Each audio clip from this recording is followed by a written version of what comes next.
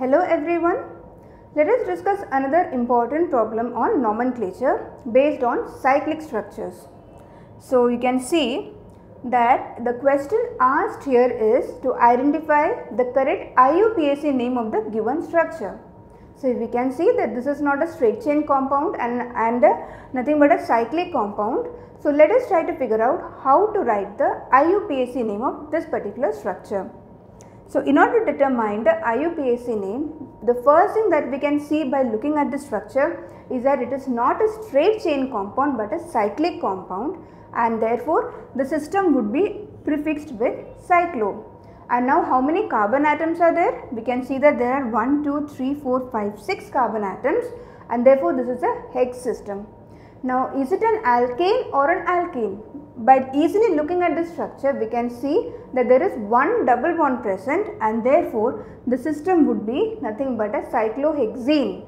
Suppose there was no double bond in this, then the system would be called, or the base compound would be called, cyclohexane.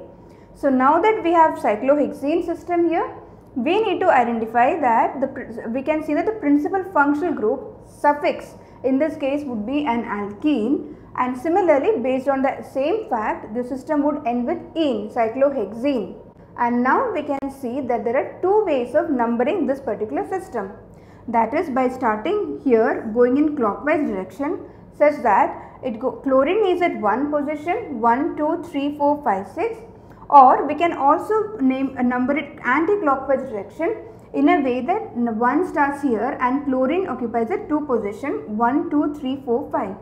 Now there are both these ways could be correct because essentially numbering is starting with the principal functional group. So which among this is the correct one? So let us look at the position of the substituents here.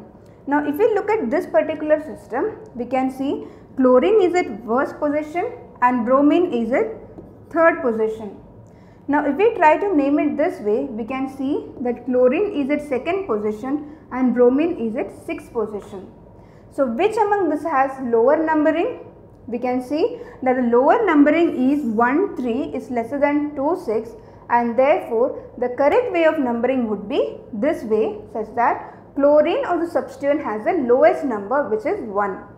Now another possibility could be also that you might think that this is also a possibility that we can start numbering from bromine, such that this could be another way. In this case also substituents are at 1 and 3 positions. Here also we have substituents at 1 and 3. Here we have substituents at 2 and 6. So these two also correct. But remember, we can see that bromine is not the principal functional group. Always numbering starts in such a way that the principal functional group receives the lowest number. Our principal functional group is alkene, and therefore this structure is absolutely wrong way of numbering. Now let's go further. So here we have again summarized that the green structure is correct because chlorine has receives lower number, and now we have two substituents. We have chlorine and bromine. So after numbering, how do we name the substituents? Substituents, as we have seen previously, will be named based on their alphabetical preference. So based on all these things, we can see that the correct IUPAC name of the given structure is nothing but 3-bromo, 1-chloro, cyclohex, 1-ene, or simply if we start numbering from here, bromine is coming at third positions, 3-bromo, 1-chloro, cyclohexene, where bromine and chlorine is acting as your prefixes because they are substituents. Cyclohexene is your system and ene is the suffix here. So again I repeat, bromine comes before chlorine because Br comes before chlorine because of the alphabetical preference. I hope this is very clear.